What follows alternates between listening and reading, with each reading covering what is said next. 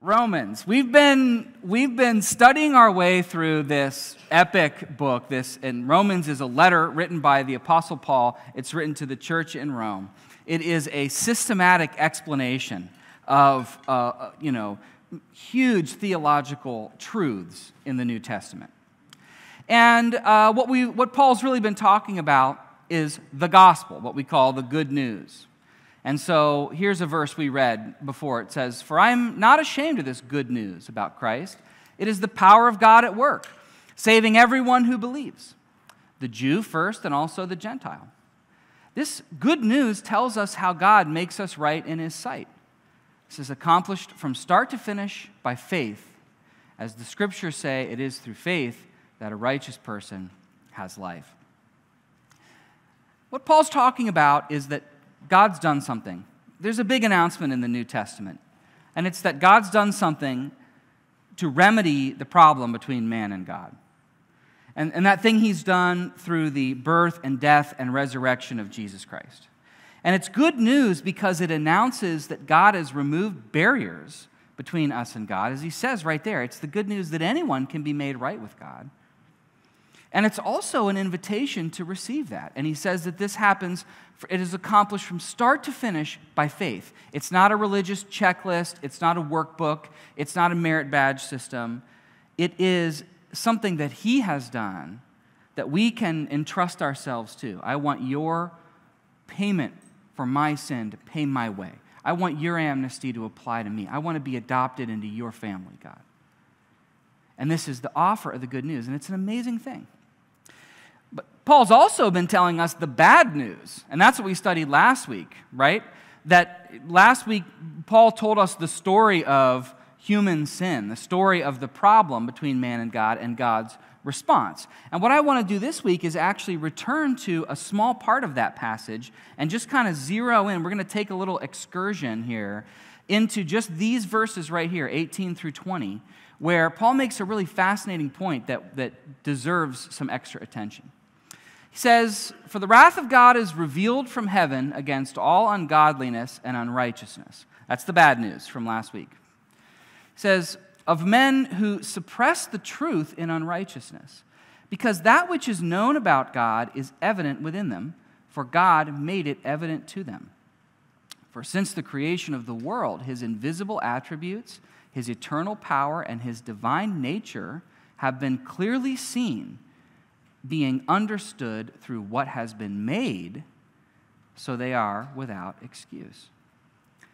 He's talking about in this passage that there are things to be known about God which anyone can know.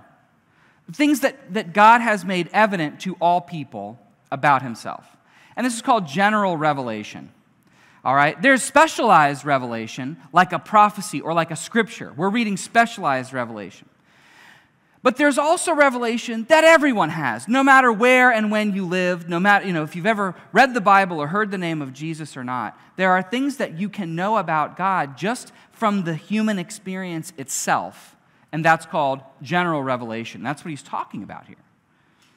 And the point is, he's taking away the argument that anyone could say, well, I'm not responsible to acknowledge a God because how did I know? No one ever told me about God. He's saying you know enough just by being a human being to have a response to God. And the problem, of course, is that as human beings, we like to suppress information that we get about God. This is his main point here. In this story of human sin, one of the things we do is we see and learn things about God, and we kind of instinctively shove them down. We kind of instinctively plug our ears and don't hear. That's what this word means. It means to hold back or bind up or restrain or hinder. We kind of like to hinder truth that we hear about God. You ever play that game where you try to hold a soccer ball or a volleyball underwater? You ever play that? I was watching my kids play this recently. It's a suppression game. You're taking something that floats, and you're like, I'm going to make it not float. And how long can I make it not float? And then they let go, and it launches out of the water. And I was watching them, and I was like, I can do that better, Like, I'm way stronger than them. So, of course, I get in there, and I'm going to prove something, And I'm like, watch this. And I push that thing down as hard as I can, and I didn't get a very good grip on it. And it shot straight up and drilled me in the face. And I think that the truth is like that, you know? If something's true, you can say what you want. You can think what you want. You can exert effort to say, no, it doesn't float, but the thing is, it does. And if it floats, then sooner or later, it's going to come up. And sometimes it's going to hit you in the face. Truth is like that. So why do we suppress truth? You know you do this sometimes, right? Aren't there things that you kind of want to turn a blind eye to? Why do we do that? I think as human beings, we do it because we're not dummies. You know, because we can figure out where certain truths lead, and we're like, no, I think I'm not going to see that part. When Tommy was little, I remember there was a night that I was getting ready to put him to bed, and I noticed that he was tired, and I said, hey, buddy, you're looking pretty tired. And he was like, no. And I was like, yeah, aren't you tired? No. Well, you've yawned 5 times in the last minute. No, I haven't. I'm like, you're not thinking about yawning right now? He's like,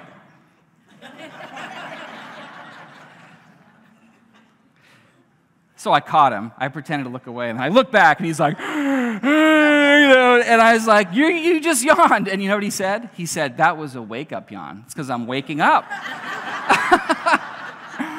Now, why did he say that? It's because he's not a dummy. He knows if he admits, yeah, I'm tired, that he means he's going to bed.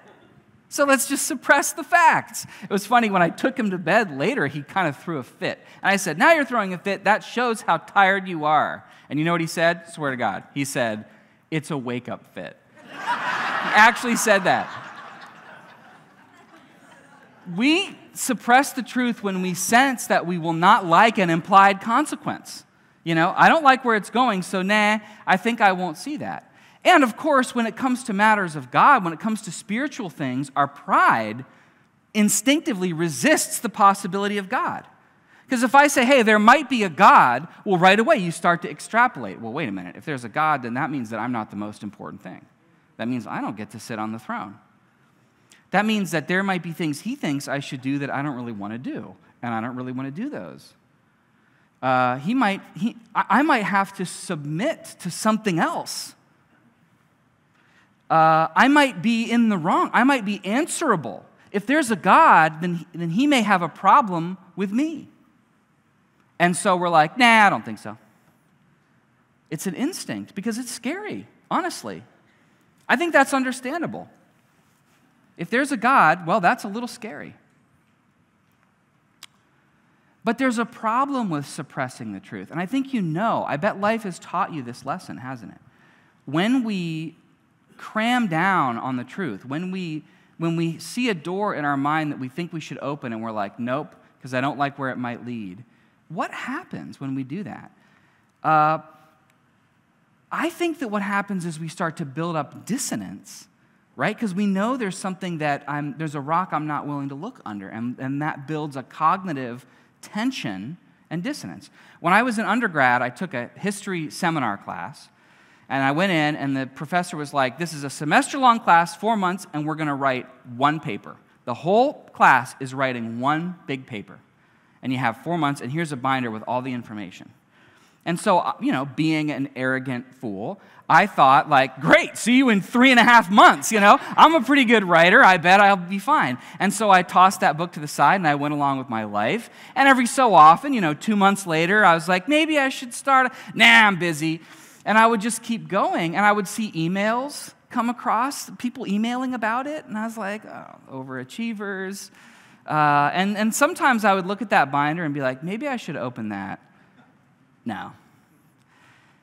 But what happened is I started to feel a bad feeling. What was that feeling? It was like a low-grade anxiety, because I don't know for sure what I'm supposed to be doing. And one night, it woke me up in the middle of the night. And I was like, what is bothering me? Oh my God, it's that paper. Where is that binder? It was under my bed. I blew it off. And of course, to my terror, I discovered that it was like there was a whole program. I was supposed to schedule an appointment with the professor. I was supposed to turn in a bibliography 2 months ago. I was supposed to turn in an outline 1 month ago. And so I had to call this guy, hat in hand, and say, I haven't done any of it. And he was like, I just thought you dropped the class. It was a horrible experience. Now, he was incredibly, I kind of can't believe it to this day, he was incredibly gracious and worked with me to get back on track, which I didn't deserve. But I learned a lesson, which is that when you have that voice that's like, hey, you're ignoring something because you don't want to look at it, don't ignore that voice. When we do that on the big questions in life, like why am I here? What's the meaning of life? Is there a God? When we do that on those topics, then the consequence is we never get satisfactory answers to the big questions. We don't answer them. We just say, well, what do I want it to be? I'm going to go with that. I'm going to just pretend it's what I want it to be today. But lurking in the back of our mind is the fact that we really don't know the answer to the big questions. That's why in the next verse, Paul says, for even though they knew God, they didn't honor him as God or give thanks, but they became futile in their reasonings, and their senseless hearts were darkened. He said their thinking got cloudy. Their thinking went bad. And that's what happens when we suppress truth, is we get into a fantasy world. We live in a world of just confirmation bias, where I look for evidence to confirm what I want to be true. And it leads us down rabbit holes. It leads us to extremes. It leads us to follow things that aren't worthy of being followed. He says, for they exchanged the truth of God for a lie and worshiped and served the creature rather than the Creator, who is blessed forever. Amen. That they went for the creature. They ignored God and worshiped what he made. Isn't that a profound way to say it? To worship the creature rather than the Creator. It's like you're texting with your girlfriend, and she's texting you all these wonderful things, and you say, I think I love her. I'm going to marry my phone because the texts are on this phone. That would be an example of worshiping the creature rather than the one who created them. He says this is how we live our lives, and the problem with it is that it's a dishonest way to live, ultimately. We end up buying into a series of lies because, why? Because we suppress the truth. How about instead, and this is my main point really, how about an honest quest for truth? You know, what I should have done was open that binder and find out. It would have been bad news, I would have been disappointed, but it would have been better than what I did. And I propose that this is the best way to live your life, an honest quest for truth. On the big questions, to say, I'm going to approach those with curiosity. I'm going to approach those big questions with integrity. What is really true? What is actually true? That should be the question that guides me. Is there a God? Well, it doesn't matter if I want there to be a God or not. It really doesn't matter. What matters is there one? And that's called letting the truth be your guide. Where does the truth lead me? Or another way to say it is that we ought to follow the truth wherever it leads you. Whether it leads you somewhere you want to go or whether it leads you somewhere you didn't want to go. Ultimately, it's better to be aligned with the truth than not. And that's challenging. It's a scary prospect. This is, by the way, the standard that the Bible says to evaluate it by. The Bible's not afraid of being evaluated by this standard. The Bible says you shouldn't believe this because it's super persuasive or something. You should believe it because it's true. And if it's not true, if any word of this is not true, you shouldn't believe it, not even for a second. Only things that are actually true are worthy places for your faith. And so the Bible says, here it is, go ahead. Hold me up to the light, evaluate me, and decide for yourself if you think it's true. And if you think it's true, then you should follow it. And if you think it's not true, then you should not. What's cool is how the gospel opens the door for this kind of honest inquiry without fear, because the message of the gospel is an amnesty. Yes, it's scary. The possibility that God might exist is scary. But listen to what this God is saying. He's saying, I've done everything to remove all the obstacles. I've paid for the problems between us myself. I've come in love, in sacrificial love, because I want to win you back, because we belong together, and that's true. And so, the Bible's a great thing because it disarms us and says, why don't you take a look at truth?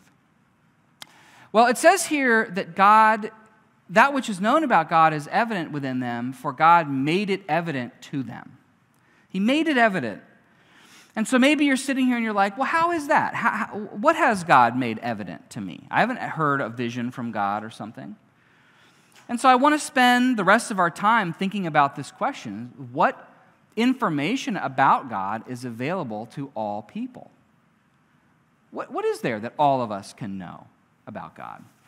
And he actually tells us right here. He says, for since the creation of the world, three things: his invisible attributes, his eternal power, and his divine nature have been clearly seen.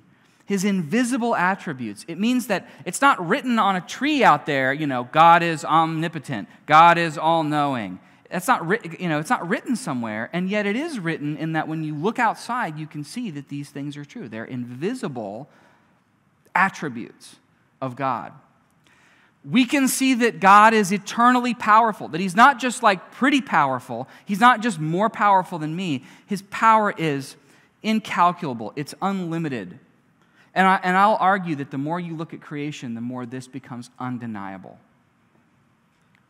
And that he has a divine nature, that there is a nature to him. He's not just a force. There's something personal. There's something brilliant. There's something creative. There's something relational about this God. And that is evident just by looking around. Clearly seen, being understood through what has been made. He says, look around at what has been made, and you will see these three things: his invisible attributes, his eternal power, and his divine nature. So, this is the time of year where nature gets beautiful again, in my opinion. When you go outside and you walk around, here's a good challenge for this week. Take 20 minutes and find somewhere to go walk around in nature. Paul's argument is, when you do that it's going to make an argument to you about the existence of God. That when you go out there and walk around, just observe what you see and ask, what do those observations tell me? Does it seem like this is a random accident that happened by chance, or does it seem like this was made? Does it seem like it's just chaos out of control, or does it seem like there's order and design? Does it seem like it's meaningless, or does it seem like it matters and maybe has meaning? Does it seem like I'm just matter? Do you feel like matter? Do you feel like all you are is molecules and chemicals just sort of happening in a predictable way? Or are you also something more than matter? These are the questions that we have to grapple with. And I look at it and I say, man, it's beautiful. It is a beautiful day. Okay, well, is it beautiful? Is it that it seems beautiful to me because I'm an organism made of matter and I'm programmed to respond to a favorable way in a certain environment? Or is it also actually just beautiful? This is Paul's argument about nature. It's called evidence from creation. Go out and look at the night sky. In the ancient world, they were fascinated by the night sky. They understood that there was a sort of rhythm and order to it, and they didn't understand it very well, not as well as we do, but they understood that there was something to it, and that blew their mind. Here's Cicero, who's a Roman orator. He says, when we see something moved by machinery, like an orrery or a clock or many other such things, we do not doubt that these contrivances are the work of reason. It says, look at a clock. Did it ever cross your mind that accidentally happened? No, you're like, of course, this was a work of reason. Someone reasoned out how to make this clock. And I know what you're thinking. You're thinking, what is an orrery? I had to look it up. An orrery there's a Lego orrery. It's one of those models that shows how the solar system works, okay? And they didn't have ones as sophisticated as this, but they had more primitive orreries back then. And he says, look at this. Clearly, it's a work of reason. This is his argument. So play the thought game. Look at that Lego orrery. And now let me ask you a question. Where did it come from? Where did it come from? Is there any chance that it just happened by accident? If you had a big enough pile of Lego the size of this room, and you spent 1,000,000 years swishing it around, would you ever get that? The gears are timed. The sun spins 25 times, goes all the way around every 25 cranks. The moon goes around the earth every 28 cranks, and the earth goes around the sun in this model every 365 cranks. It is a work of reason. And Cicero's point is that when you look at the stars and you say, okay, if an orrery is a work of reason, then how much more the actual universe than this simplistic model of a tiny slice of it? You get his argument? He says, when therefore we behold the whole compass of the heaven moving with revolutions of marvelous velocity and perfect regularity, how can we doubt that all this is effected not merely by reason, but by a reason that is transcendent and divine? You see not the deity, yet by the contemplation of his works you are led to acknowledge a God. He says, I can't see God, and yet I'm led to acknowledge him. Right? I see something that is a work of reason. Paul would call it invisible attributes. And you say, well, Cicero lived a long time ago. This is an old argument. I think this argument is stronger than ever. We know so much more about the night sky than Cicero could have ever dreamed. And the more we learn, the more profound this effect becomes. It isn't like, the mystery's gone, we get it now. No, we do not get it at all, this point that he's making. In fact, the evidence just keeps piling up for how incredibly complex the universe is. This is a Hubble image of the Pegasus dwarf galaxy. Cicero would have dreamed for a picture like this. Okay? Every point of light is a star. They estimate in Pegasus galaxy there's 100 million stars. Try to get your head around the vastness of that. 100 million stars, each one with probably planets and moons. But it's a dwarf galaxy. Milky Way, they estimate, has around 100 billion stars. And there's big space between them. The distance between us and the nearest galaxy is incomprehensible. If you tried to drive in a car at 60 miles an hour from here to the nearest galaxy, it would take longer than it's taken that galaxy to form, and it wouldn't exist by the time you got there. That's the closest galaxy. And now, you ready for your mind to pop? Do you know how many galaxies there are in the observable universe? An estimated 100 billion galaxies. Psalm 19:1, the heavens are telling of the glory of God, and their expanse is declaring the work of his hands. Day after day they continue to speak. Night after night they make him known. They speak without a sound or a word. Their voice is never heard. It is a general revelation that all can see.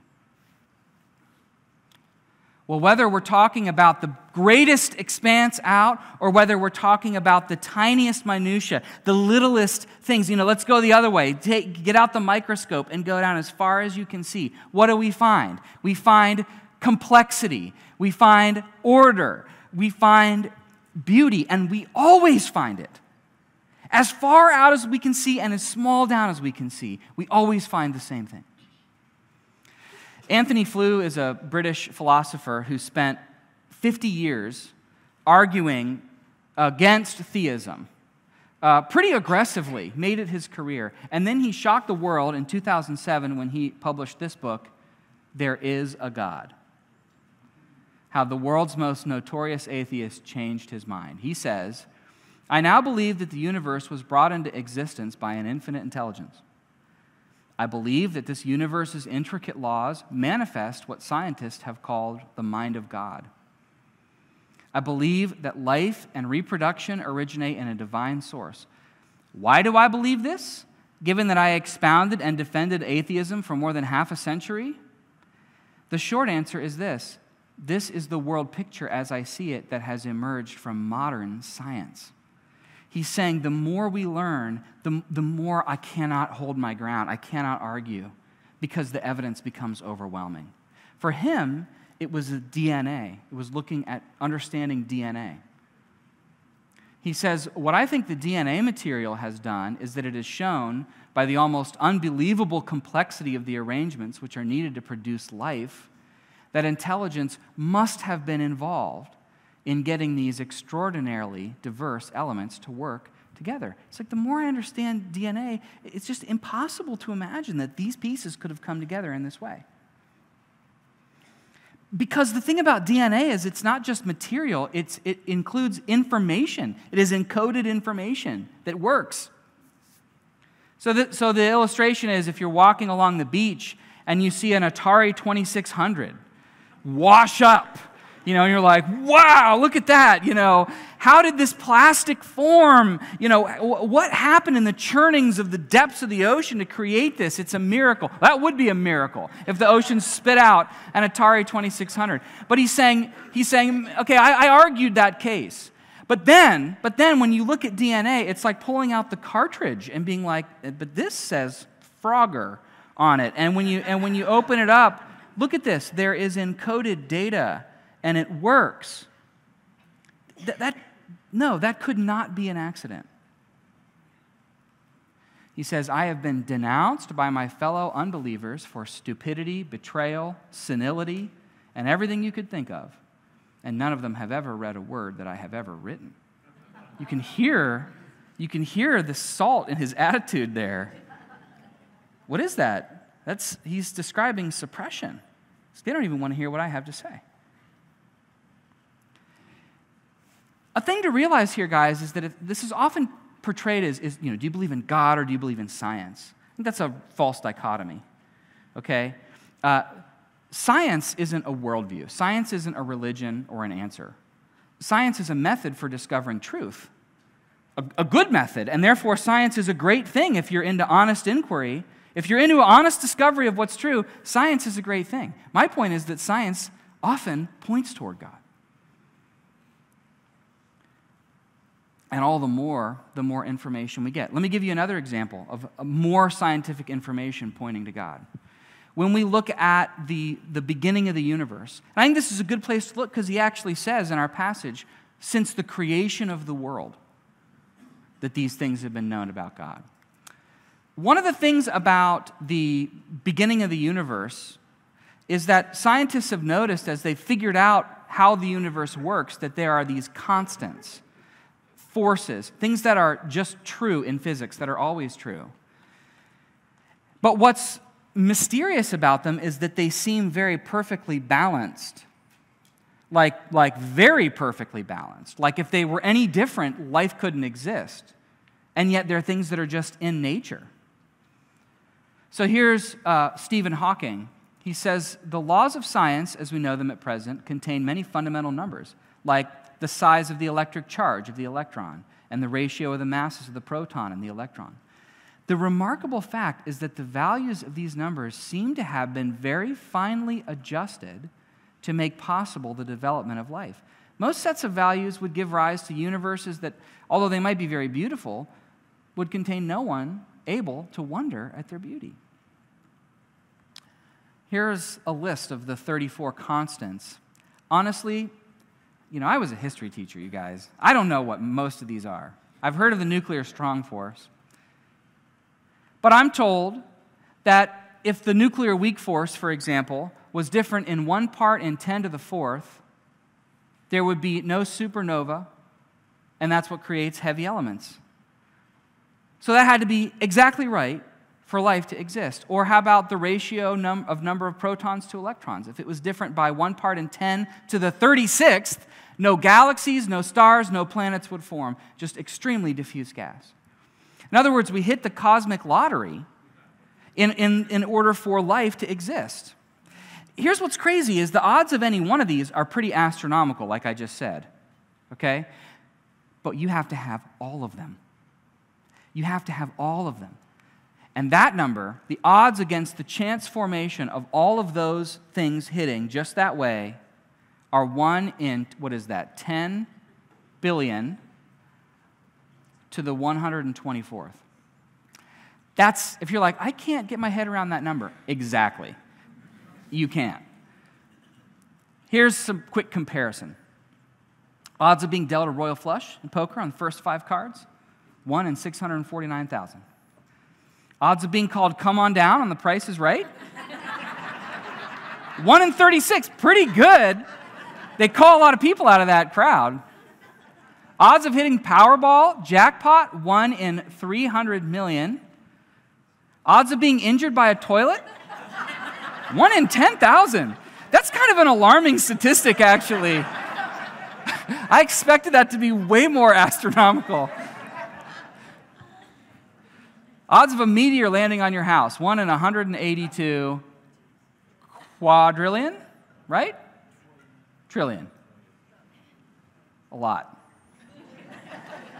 But the odds against the chance formation of the universe are 1 in 10 billion to the 124th. That is this number right here. It is an incomprehensible number. Those are zeros. Can you see that? Another example, the Big Bang. You've heard of the Big Bang, the origin of the universe.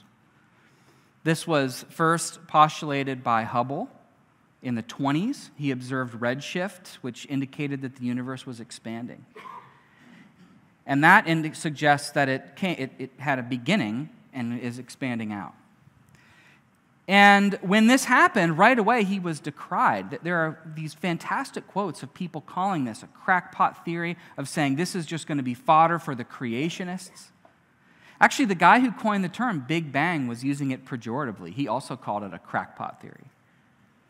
And yet, this has been proven over and over and over again. And if you read cosmologists, I watch a debate between cosmologists, and one of the first things they said was, everyone accepts the Big Bang. If you can't accept the Big Bang, you don't have a place on this stage. Those were their words. Everyone accepts this is true.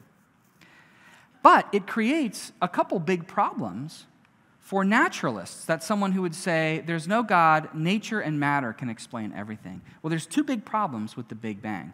One of them is that it appears to describe a beginning, that there was a beginning. And not just the beginning of planets and stuff, not just the beginning of like the stuff in the universe, the beginning of the universe itself. This is the theory, that it's the beginning of space, that it's the beginning of time, that it's the beginning of all matter. That's the theory. And so that creates a problem. Where did that come from? Did something come from nothing? The argument goes, whatever begins to exist has a cause. The Big Bang Theory says that the universe began to exist, therefore it suggests the universe had a cause, because things don't happen without a cause.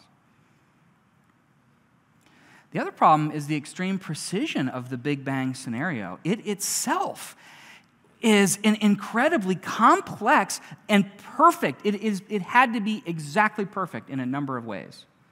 Here's Paul Davies, physicist. He says, if the initial explosion, so how strong was that explosion? He says that strength of the explosion had to be exactly what it is. It had to be exactly what it is and not more, not less, or we'd get a totally different result. He says if the initial explosion of the Big Bang had differed in strength by as little as 1 part in 10 to the 60th, the universe would have either quickly collapsed back on itself or it would have expanded too rapidly for stars to form. In either case, life would be impossible. And then he interacts with that number, 10 to the 60th. He said an accuracy of 1 part in 10 to the 60 can be compared to firing a bullet at a 1-inch target on the other side of the observable universe, 20 billion light years away, and hitting the target. And you're like, well, I bet bullets go straight in space. I could hit that. Yeah, but you can't aim. In this scenario, you can't aim because that would be design. You have to randomly hit it. This is probably my favorite example. Sean Carroll, who is a genius, theoretical physicist at Caltech. I was listening to the TED Radio Hour a couple years ago on NPR, and he was being interviewed about this exact question, the Big Bang. Here's what he says. He says, the universe at early times near the Big Bang was very, very smooth. At early times, those 100 billion galaxies were squeezed close together. And you have to imagine doing all that squeezing without any imperfections, without any little spots where there were a few more atoms than somewhere else. Because if there had been, they would have collapsed under the gravitational pull into a huge black hole. He's saying all the atoms in the universe had to be basically perfectly arranged, perfectly balanced to get the Big Bang that we had. Keeping the universe very, very smooth at early times is not easy. It's a delicate arrangement. It's a clue that the early universe is not chosen randomly. There is something that made it that way, and we would like to know what. Now, when I heard that, I sat up, like, okay, yeah, that's what I think. Something had to make it that way, and he's agreeing with that. So, of course, the interviewer asks, right? He says, at the beginning, if there was order, could it suggest that there was something that intended it to be that way? Carroll says it could be. If you ask a question like that, the answer is, yeah, it could be. There's many things that are possible. That's certainly something that people have thought about. There's something called the teleological argument, or the argument from design, for the existence of a supernatural creator that says that, features of our universe, if they were very different, wouldn't have allowed for us as human beings to exist. But the early universe, interestingly, the problem is not just that it was quite orderly, but that it was really way more orderly than it needed to be for us to be here. So listen to his argument. He says, if you really want to make the argument that the universe is set up to allow for the existence of life or humanity or something like that, the early universe is overkill. So it seems that whatever the explanation is for why the early universe has the features it does, that's not really a good one. We need something to explain why it is so exquisitely low entropy, that's order, so many particles in such a very, very specific state. He's saying it's too orderly to be just for human life. You have to explain why it's so perfect, is what he says. And I'm like, yeah, that doesn't hurt my argument at all. He says, and as physicists, we have theories, we don't know which one is right. And it's early times as far as this big question kind of thinking goes. But it's not hard to imagine that we'll get a good physics explanation rather than reaching for something beyond the physical world. Well, the interviewer presses him. Well, what do you think? What's your theory? Because there are a few theories. There's string theory. There's, that there were fields that could have spontaneously created something. That there's an arrow of time argument. Here's what he says. He says, maybe the Big Bang is not the beginning of the universe. An egg, an unbroken egg, is a low entropy, high order configuration, and yet we don't open our refrigerator and say, oh, how surprising to find this low entropy configuration in our refrigerator. That's because an egg is not a closed system. It comes out of a chicken. Maybe the universe comes out of a universal chicken. Now, I don't want to make fun of him because he's a million times smarter than I am, and he's making a joke. He's saying it in a funny way, okay? But that's the leading theory. That's the multiverse theory. That what made this perfect universe, that perfectly sustained life? Well, one answer is that somewhere beyond, there's something generating infinite amounts of universes, millions, billions, trillions of universes ready to Big Bang, and that if you did that a gazillion times, one of them would hit in such a way that could sustain life. That's the argument. There isn't any evidence for this. It's just a theory that answers the question. This is unobservable. We could never see this if it existed. But I see a problem with it is that I would, seems like the universe chicken would be a pretty high order, low entropy configuration too. Where did that come from? What is he saying? He's saying, I know there is something behind the universe. I know it's there and that it is astonishingly complex and incomprehensible in its perfection. I know that I don't know anything about it. But one thing's for sure, it's not God. And I'm confident that physics will someday be able to explain it. That is faith. Everybody has faith in something. That's faith in physics. That's faith in matter. It's a lot of faith, too. What takes more faith? To believe in God, who is declared with evidence, or in a universe chicken with the attributes of God, for which there is no evidence?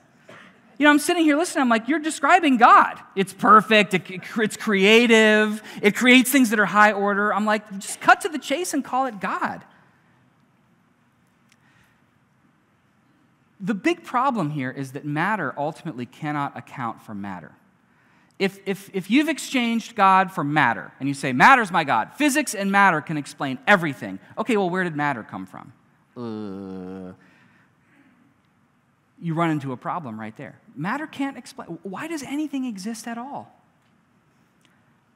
If you accept the Big Bang, like nearly all scientists do, then that means either something caused it or something came from nothing.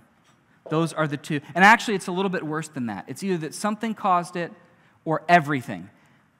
Everything came from nothing. And if you can believe that everything came from nothing, then you have greater faith than I do. The fact is, the more we learn, the more the world around us points to a creator, his invisible attributes, his eternal power, and his divine nature.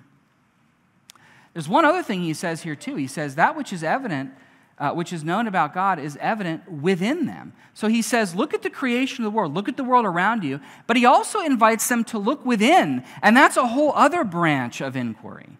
Ask yourself, okay, do I feel like I'm just matter?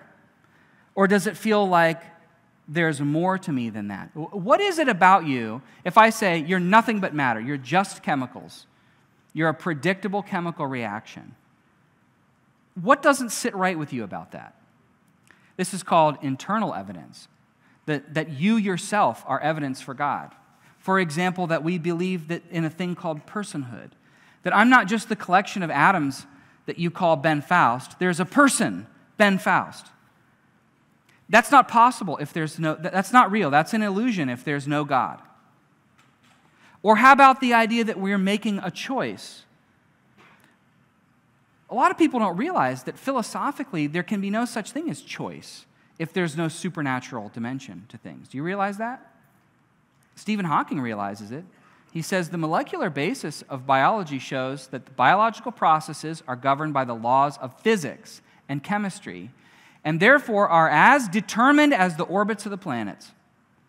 So it seems that we are no more than biological machines, and that free will is just an illusion. I know it seems like you chose to put on the pair of shoes, but you didn't.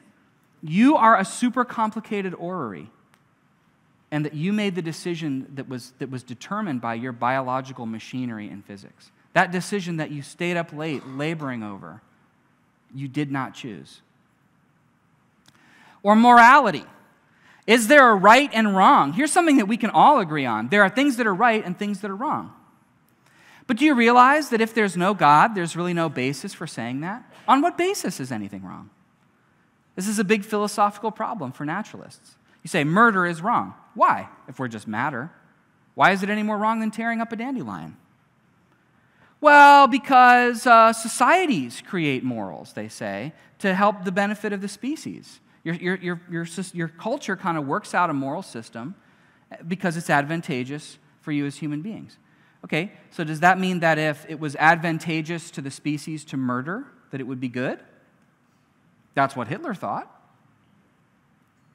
No. Or is it that murder is wrong because life has a value that is not based in matter?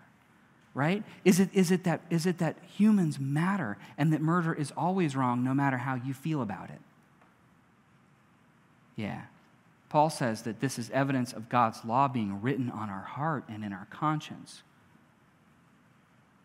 What about human value and equality? We hold these truths to be self-evident, that all men are created equal, that there is something inherently valuable about people that makes us equal. If you take God out of the equation, this doesn't make sense anymore. It's one of the great ironies of our society. We want to say very strongly, everyone matters. But we're standing on a Judeo-Christian foundation when we say that. If you also say, and there's no God, well, why does everyone matter then? On what basis? You say, people aren't equal. Stephen Hawking is not equal to me intellectually. He's way greater than me intellectually.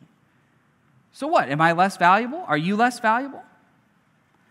You say, well, I just know that people have equality because it feels right. Okay, then my counter-argument is, why does that feel right to you? Is it because you know intuitively it's true? It suggests we have value, which suggests a creator. That we have purpose and significance, that life isn't meaningless, that you do matter and what you do matters. And we crave that because we are created for it. How do you account for these things outside of a creator? You can't. You cannot very well account for any of these things.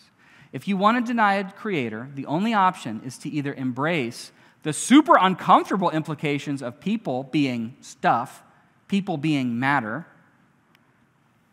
or to live inconsistent with our beliefs, which is what many people do. It's to say, well, philosophically, I don't believe in choice. And then you'll see these physicists will be asked, well, do you live that way? Oh, no, of course, no one can live that way. Can you live as though your children are just inanimate matter? No. So we can embrace the implications of it, we can live inconsistently, or we can just never think about it, which is what probably most of us do, which I would argue is called suppression. When we live a certain way, it betrays what we think is actually true, no matter what we say. And the fact is, you and I, we live like we are more than matter, don't we? We do. Well, the Christian worldview doesn't have a problem accounting for any of these things. We don't have a problem accounting for it. Why do I have value? Because I'm created by someone who values me. Do I make choice? Yes, because I'm made by a choosing being. How can a personal being arise from an impersonal world? Oh, you didn't. You came from a personal being. Well, what caused the Big Bang? The uncaused cause. God himself, I am, who was and who is to come, who made me, who loves me, who formed me in his image. We possess these qualities because our Maker possesses these qualities. You can learn a lot about God just by looking at yourself. When I was a little kid, sometimes I'd come down in the morning for school, and there'd be a paper bag sitting on the table with my name on it. You look in there, peanut butter and honey sandwich, baby carrots, Cheez-Its, fun-sized pack of M&Ms. Where did it come from? I didn't make it. But nobody around. Where did it come from? And yet you can know a lot about who made it just by looking at it. Okay? The person who made this could reach the shelves where the Ziploc bags are held. The person who made this understands basic nutrition and the food groups. The person who made this had foresight to put something in a Ziploc bag to preserve it. The person who made this can speak language and know letters. The person who made this is kind-hearted because they gave me M&Ms. The person who made this knows me. They know my name. I'm building it up, but like it's a mystery. It's not a mystery. Who made it? It wasn't me. God knows it wasn't my sister. My mom made my lunch. Just like she always did. I didn't see her make it. But I know that she made it, and I can know a lot about her just by looking at it, and so are we the same way. You look at yourself and say, what accounts for you? What accounts for you? Does an immaterial, impersonal universe account for you? I ask you. I suggest it doesn't. I suggest that you have a spiritual parent too. A heavenly Father who made you and has called out across time to bring you back into his orbit where you belong. So today, or this week sometime, go for a walk and observe. And I challenge you to ask this question: what if there is a God? What if there is a God out there? And my point is that I don't think that the answer to that would be as terrible as you think. It might not be as scary as you think. If there's a God out there, then that means there might be actual answers to the big questions that lurk in the back of your mind. It means that you don't have to worry about your value or your place. It means that there might actually be such a thing as right and wrong. It means that this God may have indeed put out an amnesty for you to come to him, that he may want you to bring his life under his orbit, and that real change is possible, and that real hope is possible. So come and meet this God who made us all.